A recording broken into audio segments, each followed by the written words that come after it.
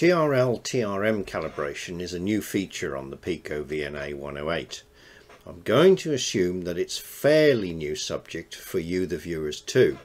So I'm going to deal with TRL and TRM in two parts. Part 1 will address the act of calibrating the PicoVNA 108, and in the second half we'll take a close look at some measurements using that TRL TRM calibration.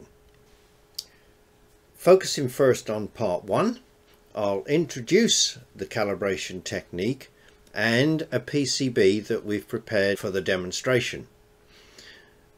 We're going to define and load a TRL TRM.kit file, and then we're going to perform the calibration. We'll also include a little discussion as to whether a TRL calibration is insertable or non-insertable. With that, let's move forward. Hello, in this video I want to take you through some of the TRL calibration facilities on the PicoVNA 108. To do that, I'm going to have to introduce you to this PCB because TRL calibration is a method by which primarily we're going to be able to calibrate for the measurement of devices that are mounted on a substrate. TRL is also used for very high precision calibrations, but that's not the story today. So let me introduce you to this PCB. On here I've got two devices that I wish to measure, both mounted on the substrate, and both are fed by identical feed lines on the two sides. Identical feed line, identical, identical, identical. So we have the same feed lines in each case.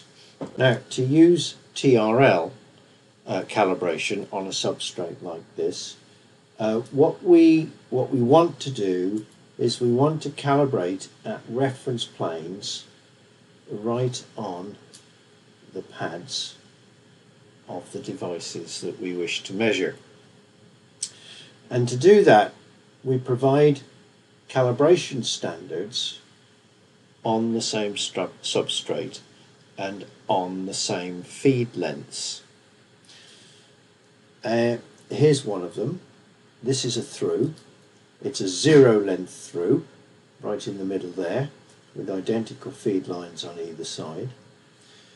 Here are my two shorts in this case, could be opens, but here are my two shorts that I'm going to use today. And then there's a delay line here, which is basically made up of the same elements as a Thru, but with a little extra line length in the middle there. And in fact the length is about 10 millimeters. And it's those standards that support TRL, or through, reflect and line. Through, reflect and line calibration.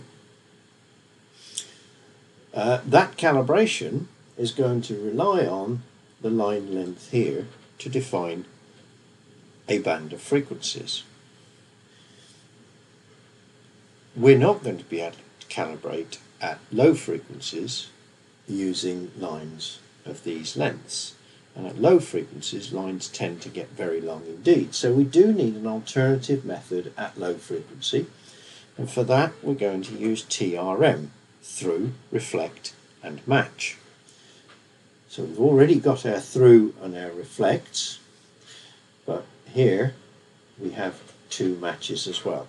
So with those standards mounted on the same substrate, we're going to be able to first of all calibrate on substrate at reference planes right up against the midpoint of the through, the points of the short, the points of the load and the points of the delay line that sits in the two feeders here.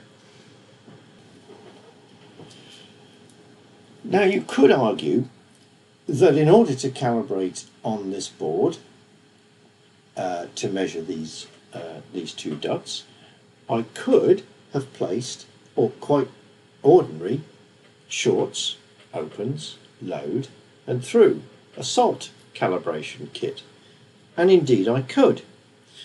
And indeed this is an example in which we do this. This is our network metrology training board, and on here I've got calibration loads and shorts and opens, and I've got up here a calibration through.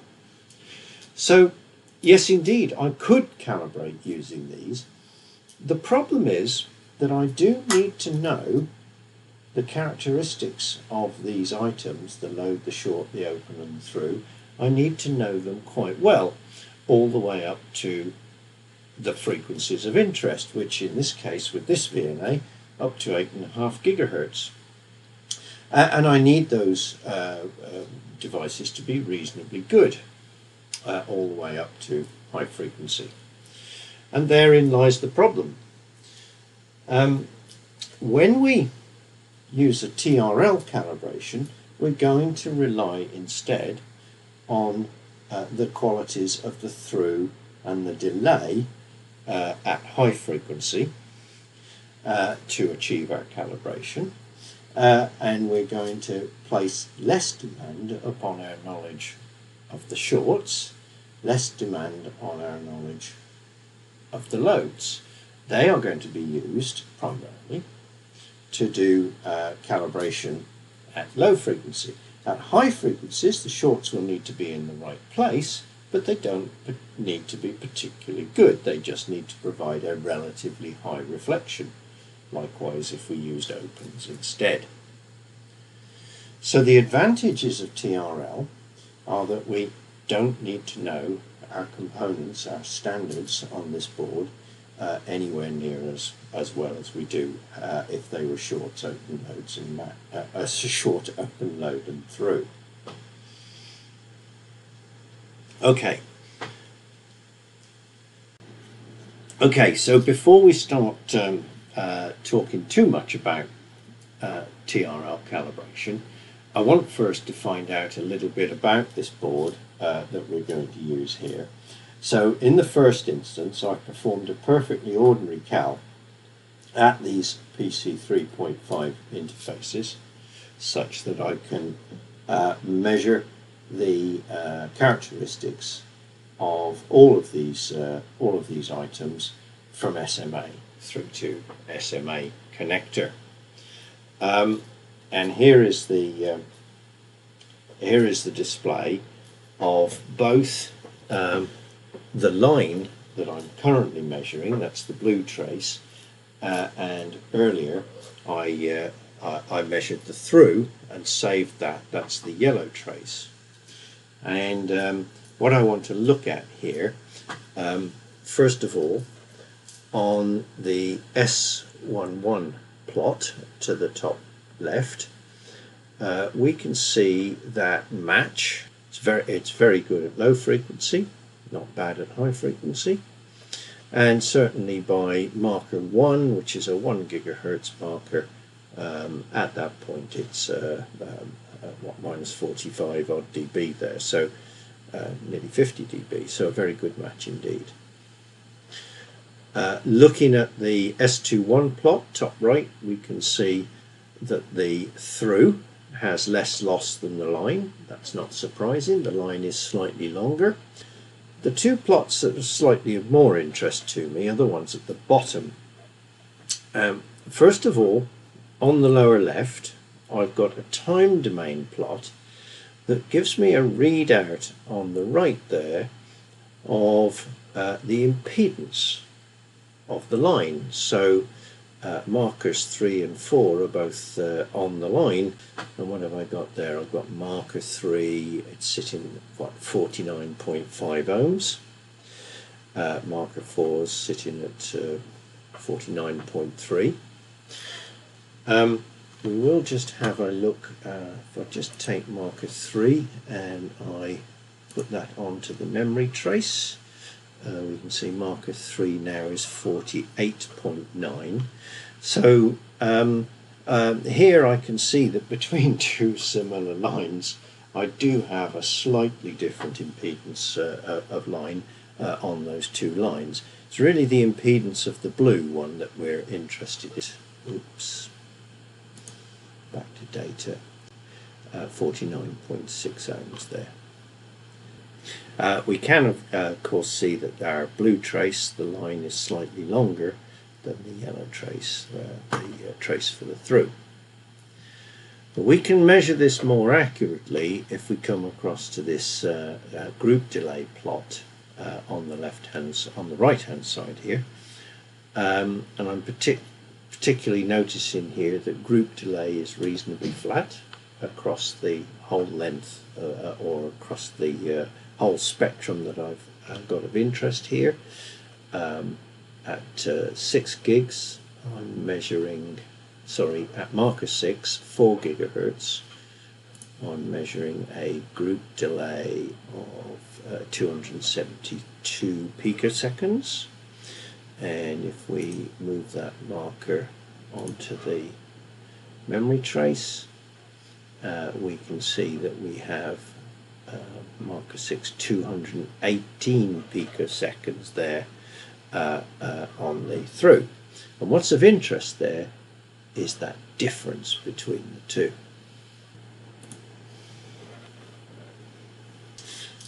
Let's just have a quick look at the two loads.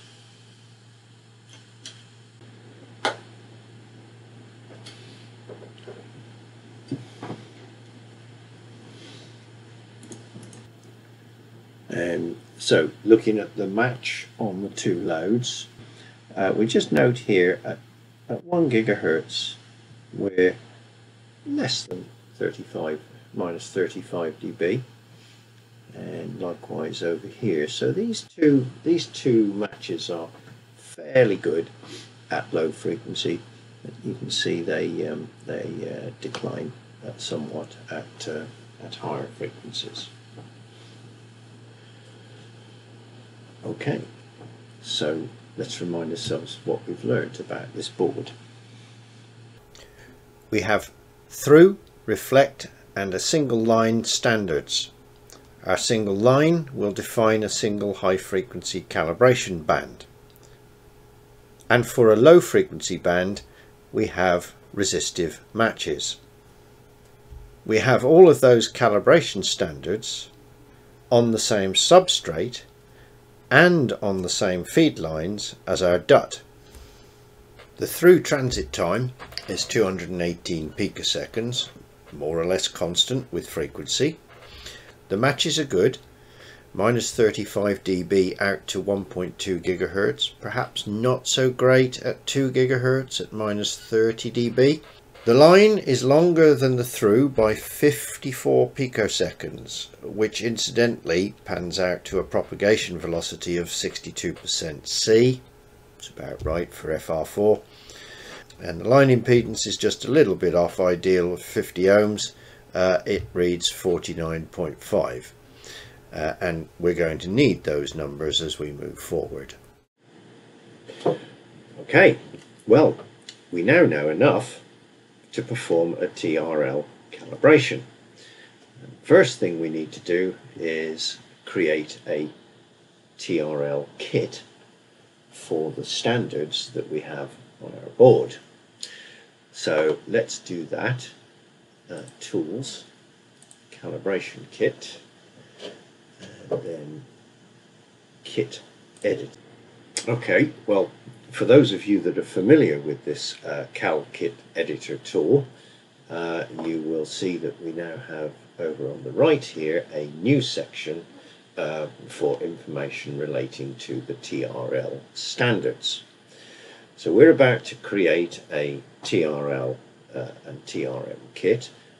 In this case we are not going to be using load data, through data or short open data, so we'll untick those boxes and we'll leave them unticked. Over here we are going to use a single line length, and we know from our measurements earlier that the line length is 54 picoseconds. You can see that we have the option to use a second line here to define a second frequency band, but that we don't have two lines on our board, so we'll leave that unticked. And from this we can compute the frequency span that our calibration will be able to support based on that one line length. So computing from the delay, we see we have a band of 7.97 gigahertz down to 1.29 gigahertz. Those two numbers come about. We are looking to use our line to calibrate a frequency band, ensuring that we do not approach phase wrap points for the wave in the line. So this figure here tells us that 54 picoseconds of line will leave us with 150 degrees of phase shift at 7.97 gigahertz. This one is that 54 picoseconds of line will give us 30 degrees of phase shift at 1.29 gigahertz. So we're giving ourselves margins of 30 degrees of phase to stay away from the phase wrap points in that line length. Now, so these two figures are the maximum span that line can realistically support. If we were using two lines, we might want to overlap the two lines and keep those phase margins a little bit higher than 30 degrees. So we might choose to change these frequencies to values within that range, but with slightly higher margins. But I'm quite happy that we'll use this one out to nearly 8 gigahertz. I'm also very happy that we saw when we measured the match of our TRM loads on our board, we saw that we had about minus 35 dB of match at 1.2 gigahertz. So I'm fairly happy to continue with that lower value there. Down here, we have to select whether we are using shorts or opens as our reflection standard, and as you recall, we've got shorts on our board, so we'll leave that one selected there. And over here, given that it's a short, we can give some information about the inductance of that short. Now, in this case, it's a wire at the end of a line through to a ground plane, and my estimate for inductance of that wire is 100 picohenries. Now it might be that you have better values than that, say from the CAD computer-aided design files for the board. You may have a better understanding of inductance of wires, in which case you put in the better value there. Had we selected opens here, we would need to be telling the system something about the capacitance values for the opens, and likewise your CAD might give you a good estimate of fringing capacitance at the end of your open line. Okay, so we have completed the entry for this kit. We save it as TRL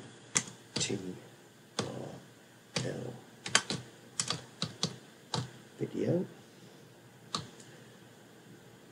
will be the name of our kit, and we will save the kit. Save.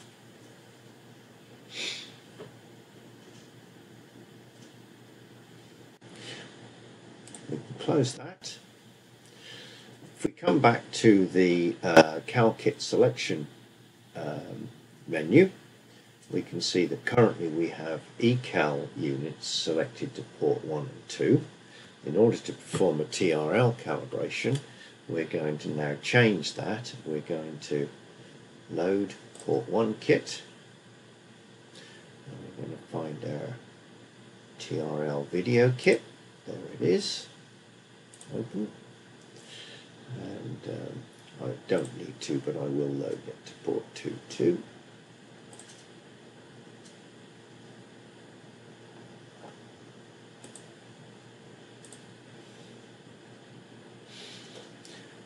And you can see that it's this page now reflects the values that we entered for our kit. Apply. Close that menu. So we've loaded our TRL calibration kit. We're now ready to perform a TRL calibration. So stop the sweep, and as we always do, first to check that the kit loaded to the ports is appropriate. TRL video kit. We are going to perform an insertable .TRL TRM calibration. So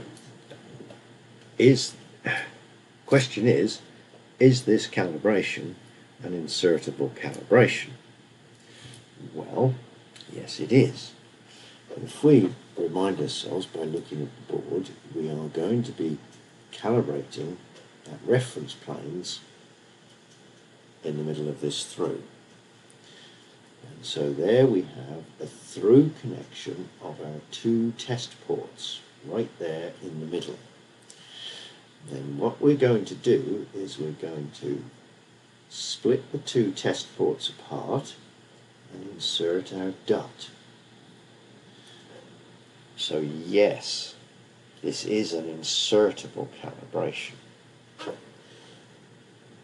in that the two test ports, we can remove the dot and we could join them back together directly without any adapter in this through. So this is an insertable dot calibration, and indeed all TRL calibrations are insertable dot by their very nature. So yes, we've selected the right calibration here, and the astute might notice already that these buttons that we usually use to perform the calibration have changed. We now, instead of seeing short open loads and throughs on these buttons, we have got line, reflect, load and through. Okay, before we proceed with this calibration, you may recall that the line on my board will only support a span up to 7.97 gigahertz. At the moment, our span is exceeding that up to 8.5 gigahertz. So were I to try and start, I would be reminded that my cal kit does not support this frequency range. So we need to change things. So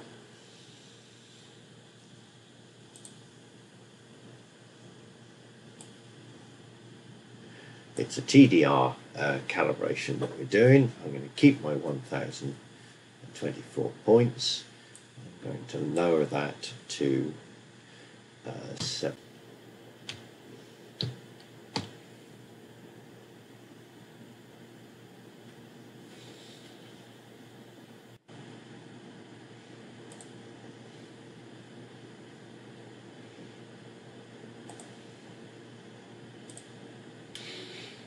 Okay, so apply. We've applied our new span. We can now begin a calibration within the range of our cal kit. Connect line 1.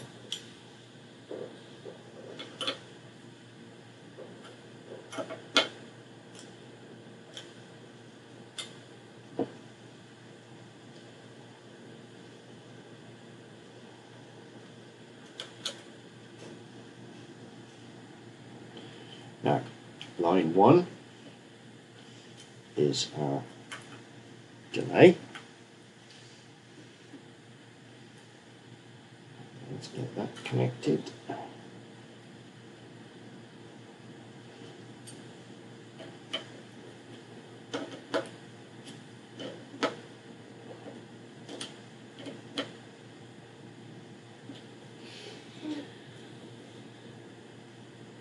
Okay.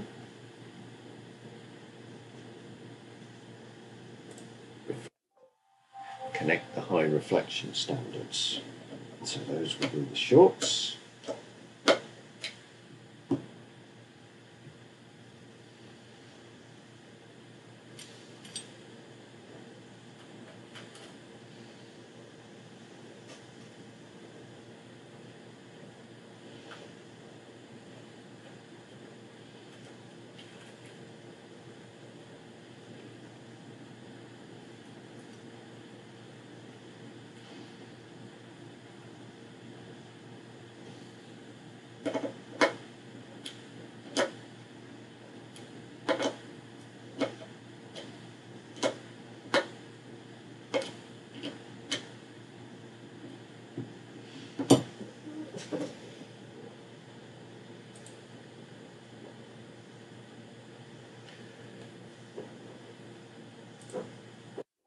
Through.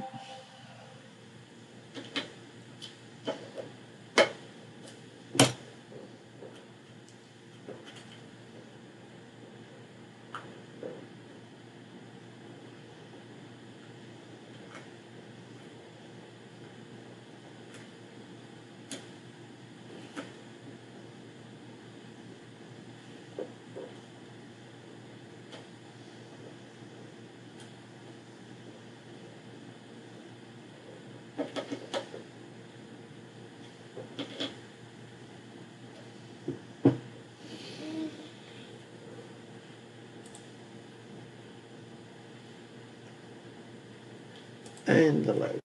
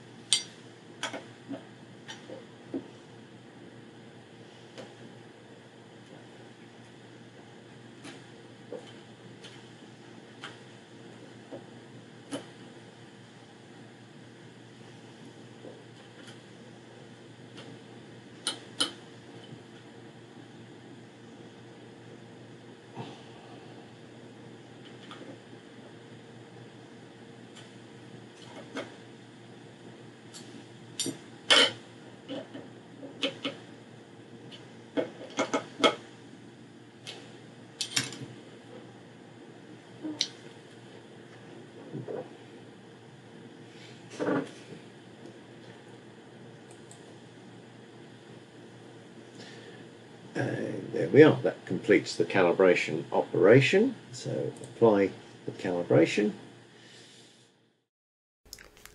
So, having completed the calibration, we are indeed ready to make some measurements, and that we'll do in part 2.